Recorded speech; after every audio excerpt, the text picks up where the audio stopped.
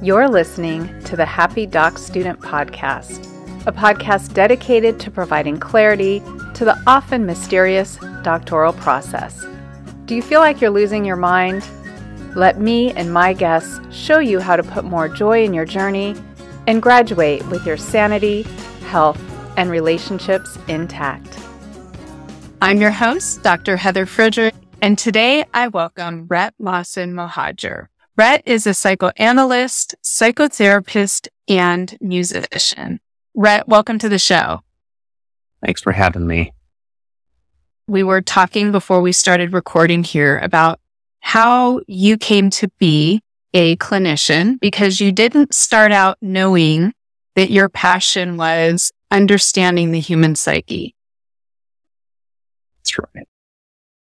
First time I went to college, I studied chemical engineering. It really didn't resonate. I went to school. I really didn't enjoy what I was learning. So I did not really work in that field. And I completed some training. I became a teacher. So I taught IELTS classes, TOEFL classes to adults. And that went on for over a decade and a half. But my passion was always about human mind, knowing why I like what I like, why other people like what they like, why do they do what they do. So at some point I just decided to take the plunge, go back to school. So I went back to college, started from undergrad studying psychology, then to the graduate school and then the doctoral program.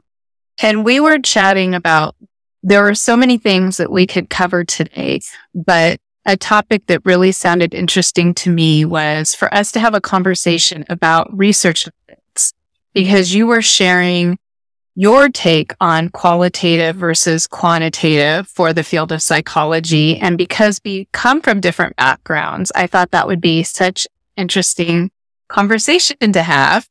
Now, you did your doctoral project using a qualitative framework. Why don't we start by you explaining to the audience, these may be new terms to some people, what qualitative is and how you used it for your doctoral project? Typically, their research projects are like qualitative, quantitative, or some people use mixed methods. So for me, I use a phenomenological qualitative research method because I really wanted to understand the subjective experiences of the individuals that I want to interview. I interviewed musicians. So what is important was the subjective experiences. So I did not want to get into like questionnaires and people check marking 1 to 10, how you feel about this, good, bad, and numbers like this, because to me, that is based on at least one of the assumptions that people have the same understanding of the same sentences and the same words. And from where I'm coming from, like looking at it from a psychoanalytic standpoint, that's not the case at all. We say the same sentence, we use the same word, but people mean different things or feel different things, not the same. So I would love to stop there and unpack that a little bit more because you actually said so much. In general, I will explain to students, qualitative, think of it as words, as an experience. Quantitative, think of it as numbers. You're a little more of a bean counter, for lack of a better phrase, which is the discipline and the tradition I was brought up in through my graduate program. But I loved how you said a sentence can mean different things to different people. So for example, you could say on a scale from 1 to 10, how satisfied are you with life? And I think what I hear you saying is my 7 may not mean the same thing as your 7.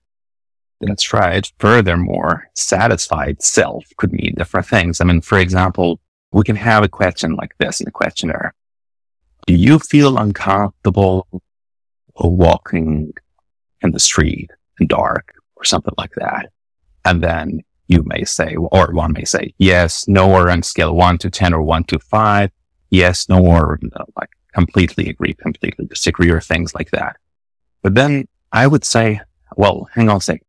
What do you mean by uncomfortable? You say uncomfortable. So what is uncomfortable? Because if it's a questionnaire, then the assumption is that everyone comfortable is uncomfortable.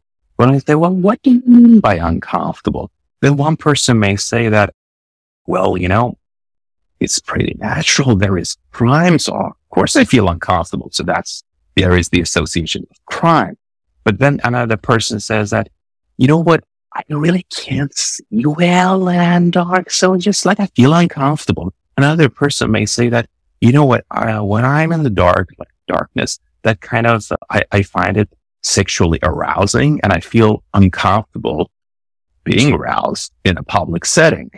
So all these people feel uncomfortable, but really three different worlds when it comes to being uncomfortable. Now, when I was in graduate school, the program I was in, as I was sharing with you before we were recording, was heavily quantitative. All the courses I took were on tests and measurements, statistics, different analytical strategies.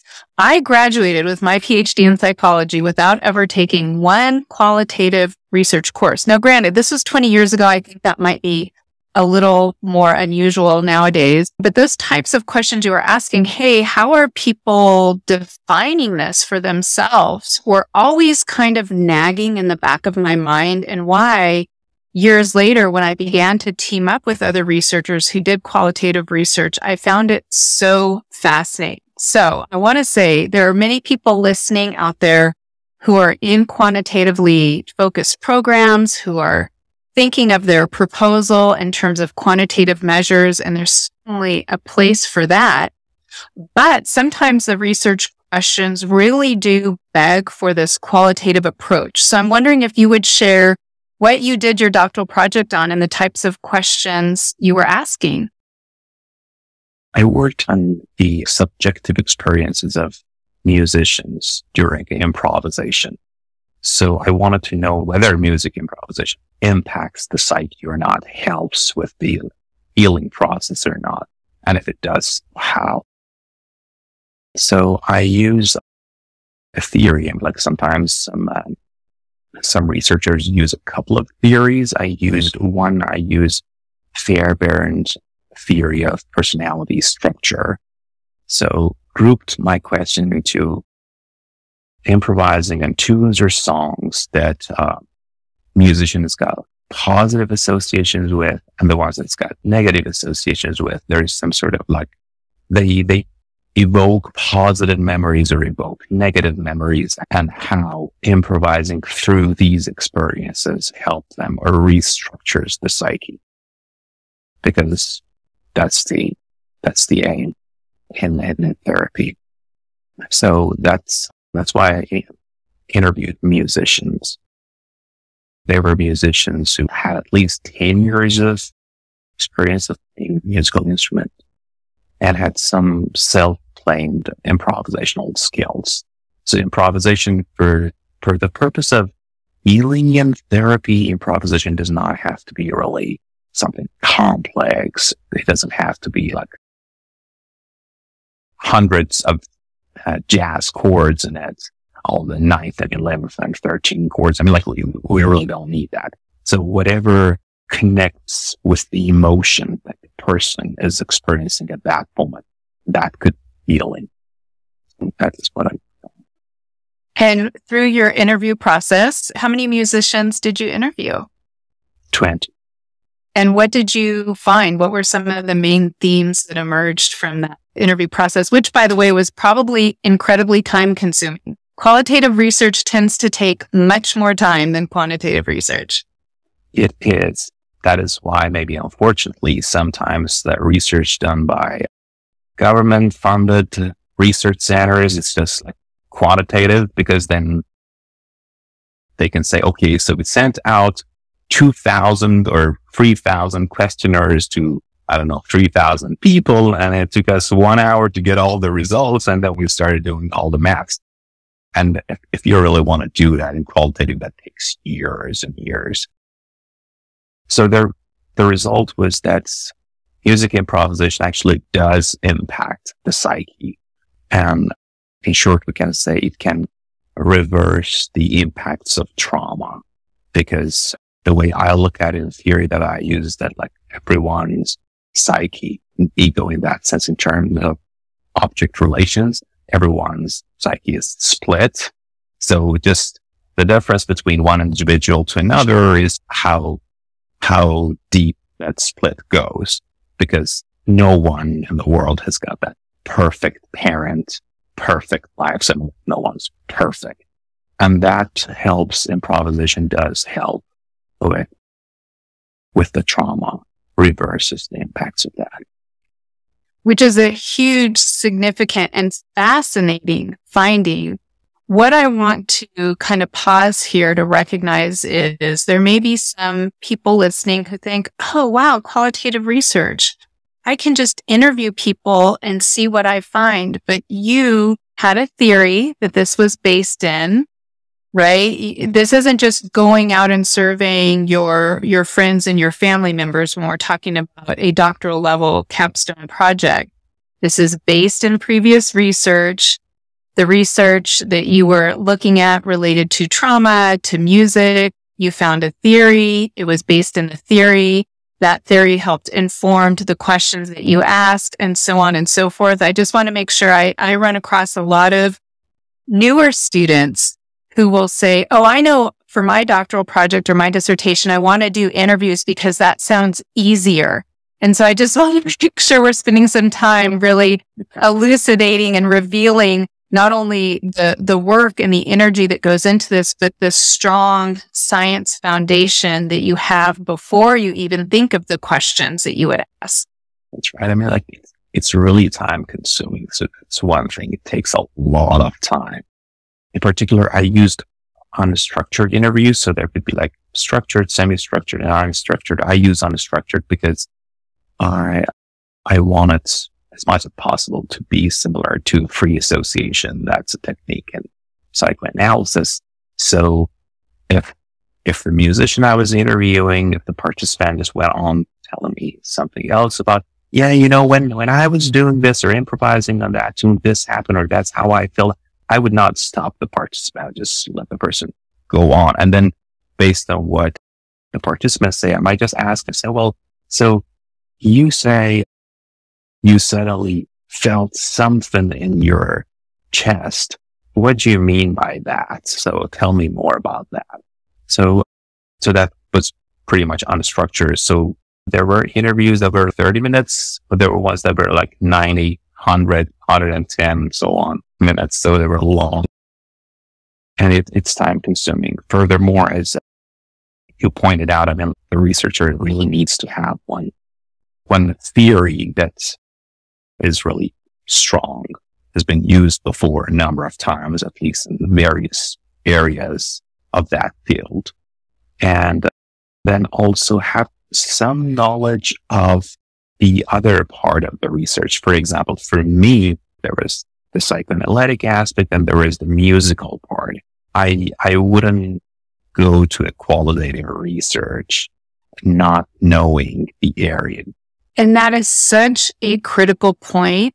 I find myself telling students a lot, you need to be in the research. You need to understand what it is that people before you have already found, what we still need to know before you just say right out the gate, I'm going to do qualitative or I'm going to do quantitative. And for heaven's sakes, please think twice about mixed methods. I am never a fan of that for a demonstration project because it is like doing two dissertations or two doctoral projects. So as you're listening to Rhett and I talk, you might think, wow, I want to collect numbers and I want to collect interviews. And to that I say, good for you, but do that after your doctor fill in the blank. Pick one for your demonstration project. Prove to the university you've met the qualifications required for their degree program. Get out there and then do your work. So, Rhett, something I would love to talk about is how did you decide on phenomenological? Because there are different traditions. People might just think, oh, qualitative's asking questions, but there are actually different types of qualitative research. Well, there are a couple of things. For me, working on narratives, I mean, like that was something that I liked. That would be like going through books, documented material. The program that I completed, although it was acceptable to do this research, but it was offered through the department of behavioral sciences, not social sciences. So it really depends what department's really offering the program, because sometimes departments lean toward one or the other. My understanding is that when the program is offered through Department of Social Sciences, and there are more students wanting to do like using material, old journals, new journals, like old case histories and things like that. And maybe doing behavior sciences, they're more into case studies, phenomenological, although the other one is also acceptable. So I thought about these two. And phenomenological study basically is the one that hopefully gives the researcher access to the subjective experiences of the participants, because that's phenomenological study. And it's based on its philosophical standpoint. So what is really important, and like maybe another important thing in qualitative research, is that each of the methods sort of like associated and based on one philosophical worldview. So I would recommend also to go to those ones, just explore them a little bit and see if the philosophical worldview resonates. I mean, it might be easier for researchers and students coming from philosophy or got some background, if some of them have done some reading. The ones who haven't, it's also important to know where that has come. As you talk, I just envision an onion with layers coming off, where as the audience is listening, they're realizing, okay, there's these two kind of camps, qualitative, quantitative, but just like with quantitative, where you may have a correlational design or a pre-test, post-test, or longitudinal, qualitative also has nuances. And then those are situated in your discipline, in the program that you're in. It really speaks to taking time to do research and understanding what would be acceptable for your program, what would fit with your program goals, but also with your long-term goals, because this was right up your alley. I'm assuming, do you use music in your therapy? Well, sometimes, I mean, and not all people I work with are musicians. Some are, but I am a strong advocate of using various forms of symbolization. So it could be music, painting, drawing, even poetry, because one of the goals, I want to say the ultimate goal, but of course, one of the goals is to be able to symbolize the emotion that is sort of like stuck in the body and can come out. So there are various ways to do that. Like music is one, painting, drawing, drama, and of course poetry and writing, because using words, that's also one way of symbolization. So what I'm hoping everyone is hearing here is we've got a coin, and this coin is called your doctoral capstone research method. And on one side, we have qualitative, which meets certain goals and will have certain outcomes. And on the other side, we have quantitative. So I don't know if you would agree, Rhett, that they're both sides of a coin that we have here, because I know before the show you were expressing some passion about qualitative. And then I said, but my dissertation was quantitative. But what I really want to encourage the audience to ponder is, regardless of your program, Rhett was coming from an applied psychology program, right? And you are a psychoanalyst. That is what you do for a living. We've got listeners who are in the field of education and in the field of business, computer science, literature. So really taking time to understand how these methods are used in your discipline. What types of questions do they best answer before you make any decision? What would break my heart is if someone listens to this podcast and decides right here, right now, that's it. I'm doing one or the other, but really, really taking time to dig in, have conversations with your peers, with your faculty, and let those conversations and let the literature drive and inform the method you choose. Please never sit in a class or a residency and say, well, I don't know what I'm doing for my project, but I know I'm using qualitative because I hate numbers, for example. Please don't do that. Red flags will be flying for your faculty. Yeah, of course. I would recommend listening to this podcast, but also to probably 50 other ones, and then do a lot of reading and also doing some online search and looking at various qualitative and quantitative dissertations, just how they're structured, how they present the material, new ones and old ones. Say me like which one really resonates, which one you like better.